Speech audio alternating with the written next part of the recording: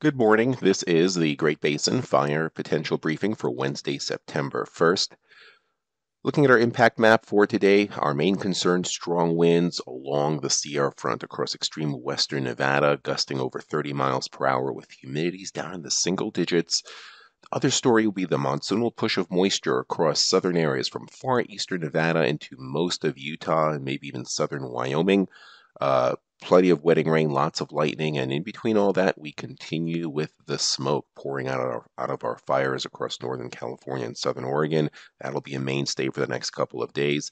There will be some strong winds near 30 miles per hour with drying humidity across parts of Nevada and maybe far southwest Utah, but a lot of these areas would have gotten wetting rains recently or fuels are still too moist, not as big of a concern.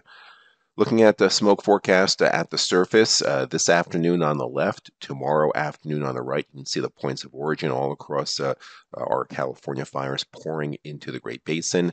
This is the vertically integrated smoke from the surface on up through several thousand feet, averaged together. You can see again this afternoon on the left, tomorrow afternoon on the right.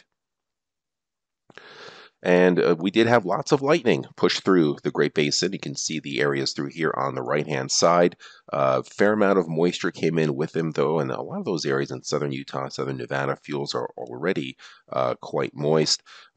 Some of the northern fringe precipitation here was lighter across central Nevada. We'll have to watch that for any new starts. The further west you go, the drier the fuels tend to be. Had overall light initial attack, new fire starts in the red, existing fires in the yellow. So a few starts in the vicinity of our lightning. And looking at observed precipitation for the past 7 days, excluding the past 24 hours, it has been bone dry. As you can see on the left, most of the Great Basin receiving no precipitation.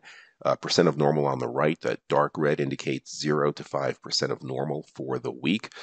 That is reflected on our fuels. You can see, especially western Idaho and western or northwestern Nevada, a lot of the fuels in the 90th to 96th percentile, but then there's a sharp change towards much more moist fuels, areas in the green that you see as you head further south and east.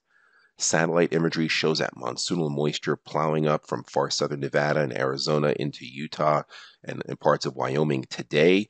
Probably won't get much into Idaho, except maybe far southeast Idaho. The other concern, still these tight height lines through here, producing some good westerly winds this afternoon, associated with low pressure over southern Canada. So we go to the upper level map, and again, you see that upper low over southern Canada, the dry air, and some of those upper level winds are around 30 to 40 miles per hour in that dry air mass. In the green is where we have the monsoonal moisture.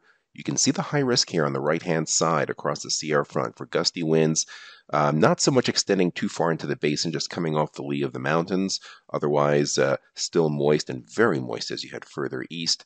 You can see these humidities bone dry on the right-hand side, single digits in the west, but then you head further east, you're 20, 30, 50, 60%. Pretty dry in Idaho as well. We look at the winds on the left, and it's only this concern through here, right on the Sierra front. We see some of those purples and oranges. Gusts could approach 30 miles per hour. Otherwise, winds inconsequential. On the left-hand side, the precipitation here, you can see wetting rains. The purples are a half-inch to an inch and a half of rain. We have quite a bit of that across the higher terrain of Utah into the Arizona Strip, as well as parts of far eastern or southeastern Nevada.